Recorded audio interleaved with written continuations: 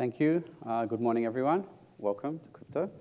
So I'm going to talk about a simpler variant of UC security for the case of standard multi-party computation, joint work with Ryan Carnetti and Asaf Cohen.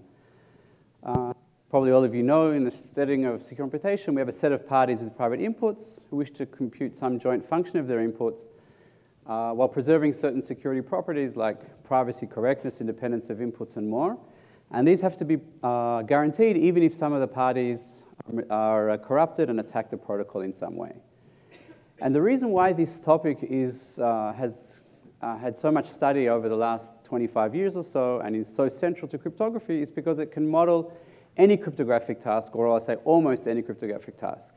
So if you prove feasibility or infeasibility, or we construct general protocols, and they have very, very broad applicability. And that's really what's made secure computation so central to the theory and recently the practice of cryptography. We want to actually define security. We don't define it by looking at privacy, correctness, and a list of different properties, but we try and think about what's the best we could actually hope for. And the best that we could hope for is this, if there was just one person we could all trust. If there's just one person we could all trust, an incorruptible trusted party, and we had magic ideal channels between each party and that trusted party, then everyone could just send their inputs to the trusted party, who'd compute the function and return the output. And this would give us all of the properties and everything that we wanted. The problem is this is an ideal world, so we don't really have such a trusted party, but this is essentially what we want to emulate. And note that in this ideal world, an adversary really can't do anything but just choose its input. So really, there's nothing you can do to attack the protocol, and everything is as we would want. In order to define security, what we do is we compare between an execution of a real protocol and this ideal world. And we say that, very informally, of course, that a real world protocol is secure if it behaves essentially like this ideal execution. Or stated differently, secure computation protocols emulate an incorruptible trusted party in a world without any trust. And so we can look at these secure protocols really as ideal boxes that are computed by trusted parties, and then we can consider the world in that way, and that makes things very clear and understandable. In particular, we know exactly what security guarantees we're getting because these ideal functionalities are supposed to be very simple and very easy to understand. We'll see a bit later on that that's not always the case, but at least that's what's supposed to be. And when we have a very, very clear and simple ideal functionality, we know exactly what we're gaining and what the security guarantees are. A very, very important property of security is that of sequential composition or modular sequential composition. And this goes back to the earlier work, and in particular 2000 and even earlier.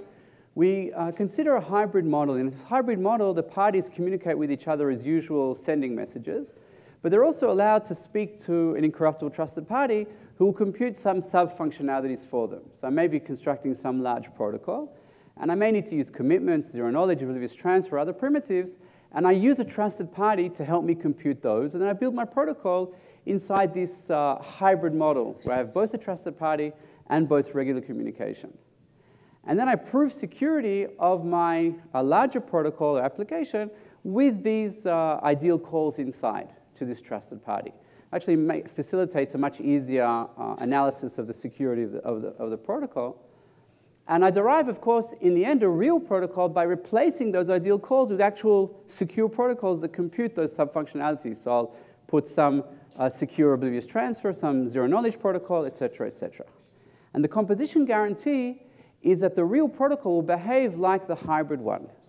And that's something which is given to me automatically. As soon as these sub-protocols are proven secure, they behave like ideal calls, and now we can analyze the protocol in this much simpler way. And there are two really big advantages here. One is a simplified protocol design and analysis, which is very important. It's very hard to prove security properly, so being able to simplify that is very important. But also, it's a very basic security guarantee. We want to make sure that we can run the protocol many times, because if you can only run the protocol once, and if as soon as you run it twice, the security may break, it's not going to be very useful. So this guarantees security even when I run many, many times. The problem is that it also has a huge limitation. This security is only preserved when the protocols are run sequentially. But in the real world, protocols are run concurrently. Many protocols are run at the same time, different protocols designed by different people in different places around the world. And the standard definition of security does not cover that case. And that's really where universal composability comes in. And this new definition, not new anymore, but in 2001 it was new, says that if you prove security according to this definition, then security is guaranteed even when arbitrary protocols are run concurrently with your secure protocol. And so this idea that a secure protocol behaves like an ideal box, like a call to a trusted party, holds even in a very adversarial world with arbitrary secure and insecure protocols running together with your secure protocol. And the primary definitional difference between universal composability and the standard standalone definitions is the addition of an interactive environment entity. And this environment is essentially like an interactive distinguisher. It chooses the inputs for the honest parties and writes to their input tape. It reads their outputs, but it also interacts online with the adversary. And the environment actually essentially captures the rest of what's happening in the world. So all of these other possible protocols that are running alongside a secure protocol are essentially captured by this environment. And of course, that's just the intuition. The formal proof of security of composition tells you that if you prove security of your protocol with this environment involved, then you're fine to run your protocol in any sort of setting. So that's really what the most fundamental contribution of universal composability is. It's the addition of this environment to the world. The problem is that things start to get complicated. And one of the reasons they start to get complicated is because over the years, we've considered many types of, or many different models for secure computation. We can talk about many different types of adversaries. Is adversary semi-honest or malicious? Are the corrupted fixed ahead of time? So is it static corruptions, or are they adaptively chosen throughout the computation? Maybe they're proactive, so they can be corrupted for part of the execution, and afterwards the corruption goes away. Do we want fairness or not in our definition of security, or guaranteed output delivery? Do we have other things in the world like common reference strings and random oracles? Is our network synchronous or asynchronous? Do we have authenticated or unauthenticated channels? Maybe do the parties have clocks they can use? Are we modeling only interactive protocols where parties interact with each other, or maybe also local computation, like in encryption and signatures and pseudorandom functions? And we start to look at this very complex world with many different options. And the big problem is that we have this fantastic composition theorem, which tells us that if you prove your protocol secure, then everything will be fine. But that holds for whatever model is considered in the definition. So if I have a definition which holds for a specific model, then I'm in trouble when I want to go to a different model. I no longer have a composition theorem. So one of the things that the universal composability framework does is it captures all of these models in one and much more. It's a very general framework, and you can essentially capture, well, I don't know if you can capture almost any model that you can think of. So with this composition theorem, it's already proven for all the possible models that we can possibly want to study, which is fantastic. We don't need a different proof of composition for every model, because as long as you can fit into the UC framework, you're already covered. Also, something additional is that what happens if I'm running a protocol in a synchronous network together with a protocol in an asynchronous network? Is it okay for them to run together?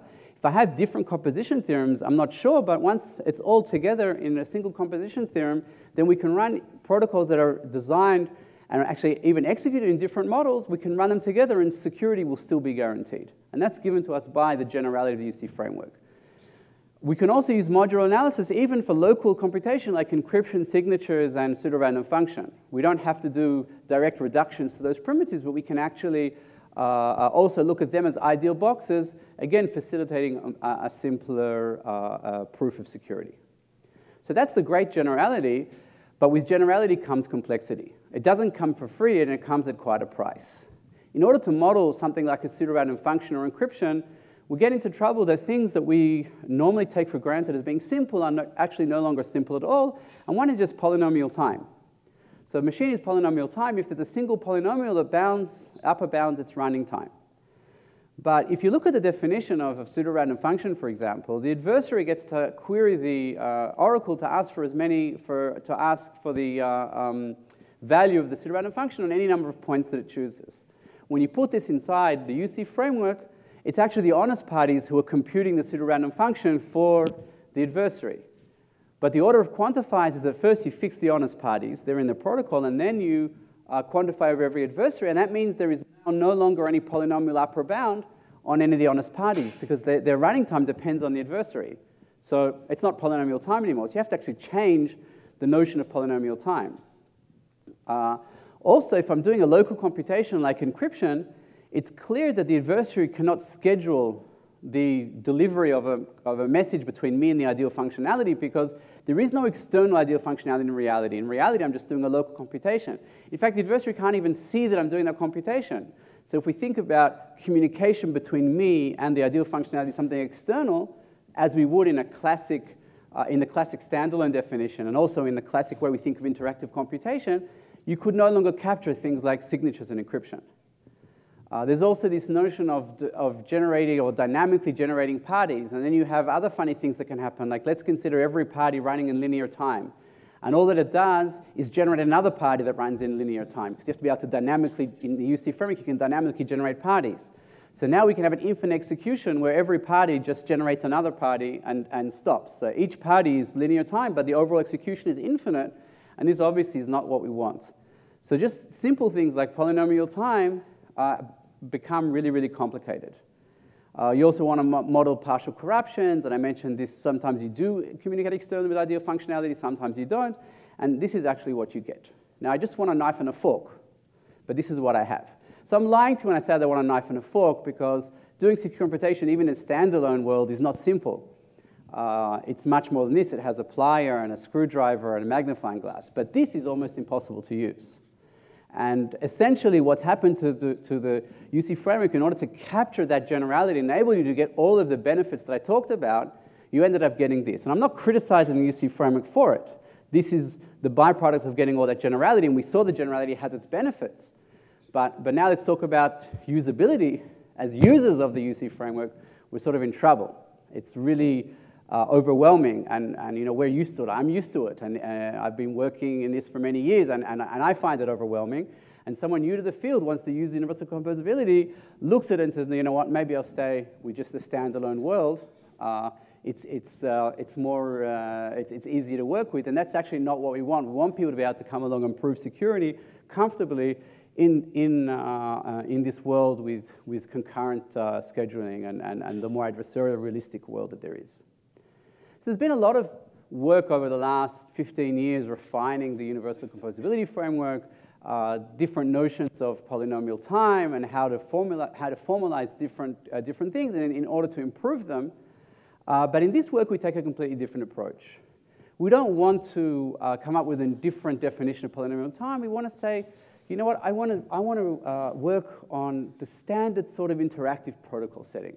I don't want to model pseudorandom functions and encryption, and I don't want to model all these different types of strange settings that are not the standard ones. I just want to do a standard, I don't know, secure AES computation or secure online poker. I don't want this very complex setting. Can I get a simpler definition by looking at a more restricted goal? And actually, the vast majority of papers on that use universal composability, or in general secure computation, especially when we talk about papers looking at efficient constructions of protocols, have actually a very almost all use this specific setting. They have authenticated asynchronous channels, asynchronous because the adversary is in charge of the scheduling. There's a fixed number of participating parties. The number of parties in the protocol doesn't depend on the security parameter or depend on the input. We know that we're playing poker with 5 people, so we're playing poker with 5 people. We know we're doing a secure AES between 2 parties. We're doing a secure AES between 2 parties, and that's it. And we don't look at fairness. And this is the model that we all used to. We don't need the full generality of UC. We need we need a very restricted setting of it. And that's what this simpler variant of UC is giving you. It models only a subset of the possible settings. So it's only multi-party computation with a fixed number of parties, with authenticated channels, and there's no fairness. And the main design principle behind the definition was to come up with something which would be as close to the standalone definitions as possible. So if you study the standalone definitions in an advanced crypto course, the extra step to universal composability is there. It's not trivial. There is this additional online adversarial environment, but that's almost all you have to learn in addition. So the main properties are it's a fixed communication pattern.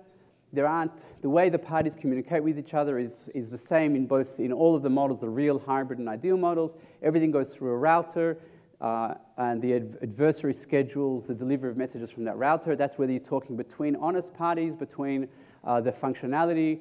It all goes via the same communication pattern. There's a very simple notion of polynomial time. Parties are simply polynomial in the security parameter, plus the length of all the inputs they get from the environment. That's it. Standard notion of polynomial time. And the order of activations of who goes when is very, very simple. It's adversary, party, adversary, party, adversary, party. There's no complicated, no additional possibilities of parties activating each other, back to the environment, back to the adversary. It's a very, very fixed set of steps, so it's easy to follow and easy to remember and easy to analyze. The case analysis that happens in a proof of security is much, much simpler because everything happens in a very, very fixed and specific way, much closer to what happens in the standalone setting. So one thing you may be thinking is, okay, nice, you gave us now another definition. We had UC, there's juicy, there's GUC, there's GNUC, and now you're giving us, and there's also a whole lot of other types of definitions. You're giving us another definition. That's exactly what's going on here, right? There are 14 definitions. We need a new one now to combine them all. Now we have 15 definitions. So no, that's actually exactly what we're not doing. And if this is the most important thing I'm going to say now in the entire talk, is we do not want a new definition. There are actually simpler versions of UC which are floating out there. We are not, that's not what we're doing. We're not trying to come up with another definition which is different to the UC. Rather, what we've proven, and this is the most important part of the paper, what we've proven is if you work in this simpler variant of UC and you prove security there, then you get full UC security for free. So actually, we're looking at a subset, at a restricted case of standard multi-party computation tasks. And if you prove security according to SUC, then your protocol is automatically secure also in the full UC model. And this is nice because now you can work in this simpler variant and get full UC interoperability. So if you're running together now with protocols that are in these other more complex models that we're not considering, security is still guaranteed because we have this equivalence for these protocols. I just want to mention there is some transformation in the functionality that you have to make because of the generality of the UC, but the protocol is still secure in the sense that you would expect it to be, exactly as you would expect. And you only worked in this much, much simpler variant. You automatically got the full UC security. The good thing is you can also write a paper and say UC secure. You don't have to say in your title, this is SUC secure. In fact, the fact that you're using SUC can appear just in the first line of your proof of security. Right? You write your introduction, you write your protocol, your motivation, you write your theorem, you get to the proof, you say, we prove this secure in the SUC framework, and we derive full UC security via the theorem that exists in that paper. That's it. So now you can work simply without all of the hassles, without all the complexities, but you're still getting the full guarantees that you want, and you're not working in some other definition, which is good because UC has become the gold standard. Right? Typically, if we want to look at proof security under the concurrent world, we want UC security. So you can use this definition. You still have UC security. It's not SUC security. It's UC security. And that's really the most important contribution to this paper. Simple, but the same. So I want to just, with the time that I have left, I want to just demonstrate why it's simpler to work in the SUC framework. And this is actually the most important reason. It really has to do with polynomial time. And the way it's modeled in the UC framework. But that's, in order to explain that, I have to go into many, many details about how the UC framework is defined. And I'd rather not do that. I assume that many of you would rather I don't do that either. So I mentioned earlier on that one of the advantages of this ideal real model paradigm is that ideal functionalities are simple. We can look at them and know exactly what we're getting. So this is the way we define a secure commitment in an ideal world. There's an ideal functionality FCOM. The committing party sends a commitment message to the ideal functionality. The ideal functionality records that message and sends a receipt to the receiver. The receipt just says, here's an identifier, and you should know that this value has been recorded, but I don't tell you anything about the value. And then when the committer sends an open message with that identifier, the trusted party retrieves the original value from storage and sends it on. So this binding is clear because the value was stored by the ideal functionality. And hiding is information theoretic in this ideal world because the receiver learned nothing but this receipt until the opening happens. So this is very, very simple. It's very easy to analyze protocols, the security of protocols given in a hybrid model with this commitment functionality, and everything is very, very nice, and we're all happy. But if you look at full UC commitments, then you suddenly see all these other complexities that are more difficult. So firstly, when you send this commitment message, it's not sent to the functionality. Rather, actually, it is sent to the functionality, but the functionality doesn't process it. It generates something called a public delayed output. A public delayed output is a way of saying that it gives this message to the adversary to decide when it will be delivered. So in the simple UC variant, you're interacting externally, so you send a message to a router, and the adversary decides when to deliver it. So this is built in, and that's actually the way things always happen in a world where the adversary schedules messages.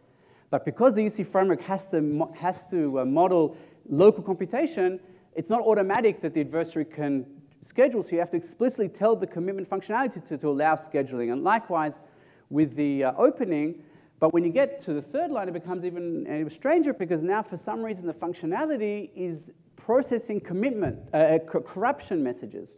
But what does corruption have to do with the functionality? Well, again, this has to do with the generality of the UC framework, and it's already very far from what we're used to in the standalone model. And the previous commitment is really what we'd expect and what we'd like, and essentially that's what you're getting because, again, it's equivalent when we look at the full UC framework, but you need to only work with this simpler, more concise definition. So simple UC versus UC, polynomial time is simple in UC. It's simple in simple UC. It's very complex in the full framework. There are funny things happening, like you have to pad the input length, and the functionality definition can actually depend on how you implement the protocol because of the way polynomial time is defined, which makes things very complex. Corruption is simple in SUC. It's exactly like in the standalone model. The order of activation is fixed. It's really sort of the way that people work anyway, and I'll talk about that a little bit in the last slide. It helps a lot both with defining protocols, but also with the proving security, because things are as we would expect. So in summary, we introduce a far simpler version of universal composability. We call it SUC or simpler UC. It adds an environment like it has to, and it formalizes a multi-execution polynomial time, but in a natural way. Has a simple series of activations communication pattern, and it's less difficult to work with, both for seasoned researchers who've been doing UC computation for 15 years, and also for people who want to get into the field and want to prove security under concurrency, but are overwhelmed by all the possibilities given to them. Very importantly, we prove equivalence. We prove that for the subset of protocols that can be modeled in the SUC framework, it's fully equivalent to the full UC, and so this gives the properties that I mentioned beforehand. Now, if you look around at papers written in that prove security in UC, almost no one, actually, we didn't succeed in finding any paper which gives a complete, full proof of UC security because it's just too complicated. So our work, in some sense, justifies this, but not justifies this by saying it's okay to handwave, but justifies it in saying that, yes, you can work in a simpler model, as in the way that you think in the conceptual way, but you can also do it rigorously. Now you don't have to do that and be hand-waving. Your proof can now be a full, rigorous proof of security, and you can get it in a simpler model by just saying that refer to the proof of equivalence in the SUC paper, and you can continue working the way that you want to work and come back and work in the UC world. Thank you very much.